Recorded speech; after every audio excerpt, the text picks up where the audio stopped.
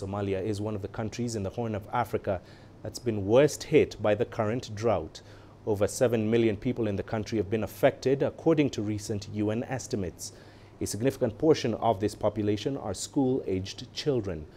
4 consecutive rainy seasons have failed in Somalia, a climactic event not seen in at least 40 years.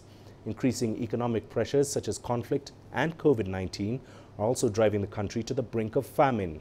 The situation has also been worsened by widespread insecurity across most of rural Somalia, where armed groups, including Al-Shabaab, remain active. Well, I earlier spoke with Rein Paulsen, the Director for Global Emergencies and Resilience of the Food and Agriculture Organization. He gave CGTN some insights on the humanitarian situation in Somalia.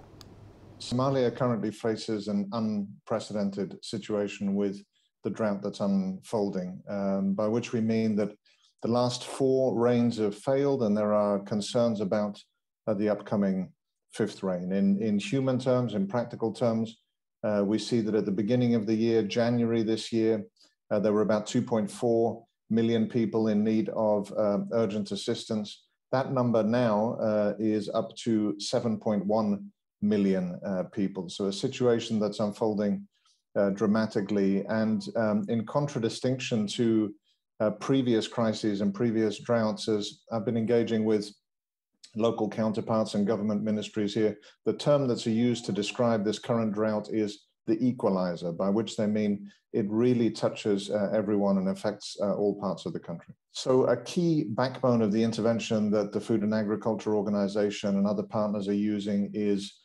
cash transfers to be able quickly to get out to as many drought-affected people as possible, to allow them to purchase what they need on a daily basis, to purchase food and key supplies. We target this at the most affected, those that have lost livestock, those that have lost assets, those that have been forced to flee because crops have failed, or as I said, they've lost livestock. And so these are the people we're targeting. So a lot of this is around getting cash quickly into people's hands. Then other organizations engage in other activities, but FAO is also very concerned about livestock. Since the middle of last year, 3 million livestock have died in Somalia alone. And so another key part of our intervention is helping to keep livestock alive. This is about putting milk in the mouths of vulnerable children and protecting key assets. And so our plan as FAO is to treat with urgent medical supplies,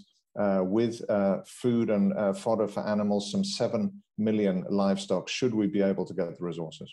So I think actually the responses over the last months have been actually very effective, but we face wider constraints. I say they've been very effective because, as I said, we're now in subsequent to 4 failed rains. This is an unprecedented situation. This has not happened in 40 years at least. And the fact that we don't have an even larger crisis now is testimony to the resilience that we've been able to build in partnership with the government and other stakeholders. But we do face a funding challenge collectively. The needs far outstrip the resources that are available. And I would say the alarm bells on this crisis, FAO and others have been ringing these alarm bells since last year, since the middle of last year. We called for anticipatory action. Funding wasn't available to allow us to mitigate the crisis there, but we are now scaling up a response together with the government and other stakeholders.